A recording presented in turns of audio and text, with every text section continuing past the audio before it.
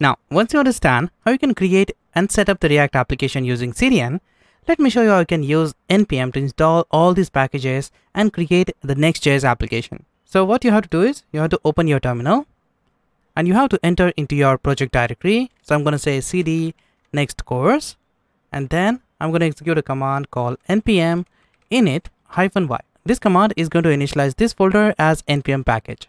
When I press enter, I'm going to have the package.json file which initialize this folder as node module package. Let me clear the screen, and then I'm going to execute a command npm I for install, and then I'm going to install React DOM and Next. I'm going to install all these three packages inside this application. So I'm going to press enter here. This is going to install all these packages inside a node modules folder. So you can see we have here a folder called node modules, and inside that we have all these three packages. Let me clear the screen, and then let me close this terminal. Now if we just take a look at this index.html, then you can notice to add a React component, we need to add both these modules, and to transpile the JS6 code into JavaScript, we use Babel here. If you are using Next.js, you don't have to worry about Babel. You don't have to worry about transpiling your code into JavaScript. So let me just remove your code from this index.html file. Let me set up the Next.js application using NPM. I'm going to remove all these three packages. Now, just out of that, we also don't need this app component because Next.js will automatically import all your component inside a div. So I'm going to get rid of this division tag like this, and this statement, this React DOM render statement. Now we only have the JS6 code remaining. So instead of having this boilerplate code inside this index.html, I'm going to remove that right from here. And I'm also going to remove this script tag. Now we only have the JS6 code. What I have to do is I have to convert the file name. So instead of index.html, I'm going to just rename this file to index.js. Or you can specify the file name JS6 as well. And if you're using TypeScript, you can specify TypeScript file name as well. I'm using JavaScript, so I'm going to say here index.js. Right now, you're looking at the JavaScript code, right?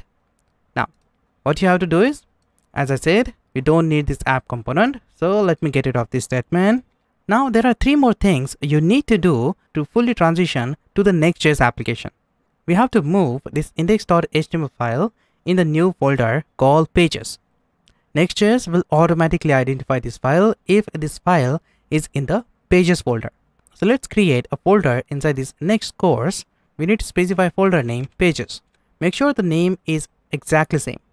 We have the pages folder, and inside that we need to move this index.html file. So I'm going to grab this and move that inside this pages folder. Something like this. So now we have this index file inside this pages. Now because Next.js use pages folder as a route path, we need to put all the components files inside the pages folder. Later we will look at how we can use this pages folder in more detail.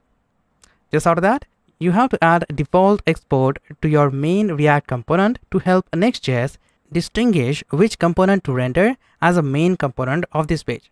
So here you have to add export default. So this is the default export from this file. So we pass here export default function homepage. Just out of that, let me save these changes. And now you can see inside this code, we don't need to add here React use state. Instead, directly import a file at the top. Here I can specify import use state from React. And instead of this react.use state, I can just simply specify here use state. Something like this. Just out of that, I'm going to save all these changes back to the package.json. And here I'm going to get rid of this test command. And then in the double quote, I'm going to say dev, the development command. And then I'm going to specify next dev. Save these changes, open the terminal, and here you have to execute this dev command. To execute it, you have to specify npm run dev. When you press enter, this is going to start the local server. You can see we have here a message called started server on 3000 port, and this is the URL of your server. You have to just click on this link. When you click on it, This is going to open the localhost 3000 and you're going to have your first Next.js app. When you click on the likes, it will increase the like counter like this.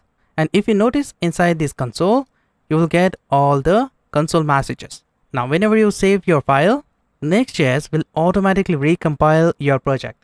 So if I remove this counter from this h1 heading tag and save these changes, and if I back to my browser, you can notice the browser automatically updates to reflect the changes.